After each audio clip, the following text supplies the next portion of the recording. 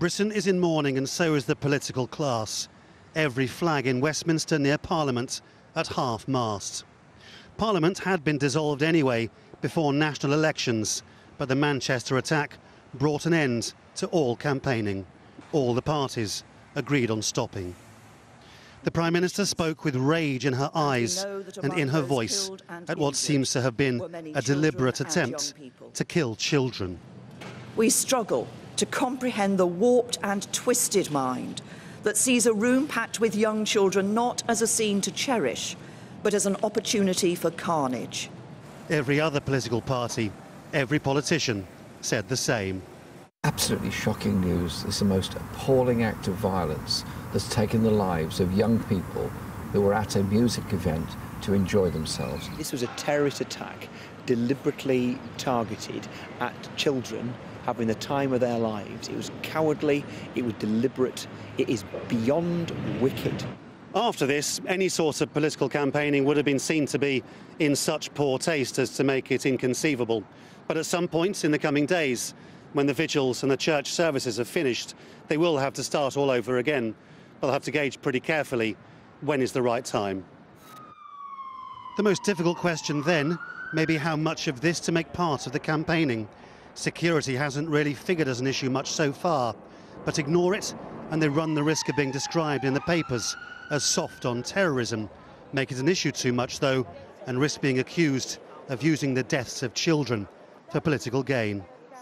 And Lawrence joins us live now outside the UK Houses of Parliament in central London. So, as we were saying, Lawrence, campaigning has been suspended. Any idea when it might start again? No, not yet, though, it seems to me.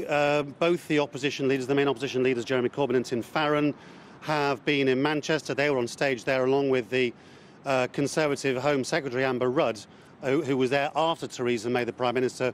She's back down here now for another security meeting tonight. I don't think the time's right yet. It doesn't feel to me like it's going to be right tomorrow either, though we are told the Labour Party is doing just a little local campaigning, but not much more than that. And I think they just need to see what the mood on the streets feels like a good bit more, certainly through tomorrow, and then perhaps see if they feel that the time is right to begin a little more towards the end of the week.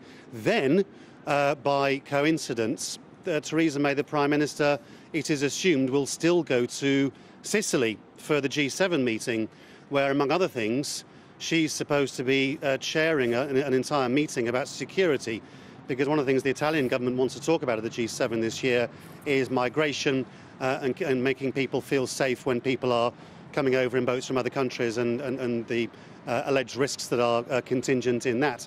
Given that Theresa May's entire experience in government is to do with home affairs and security, she's going to want to use that opportunity, I imagine, to look like she's an expert in all of these things. And given that the main man at the G7 this year is bound to be Donald Trump, it's his first G7, and he described the Manchester attacker in very blunt terms in the Middle East this morning as an evil loser, then I think is probably going to be an opportunity for her to try to generate some headlines and suggest that she has a pretty strong idea about how the country can tackle this sort of thing in the future.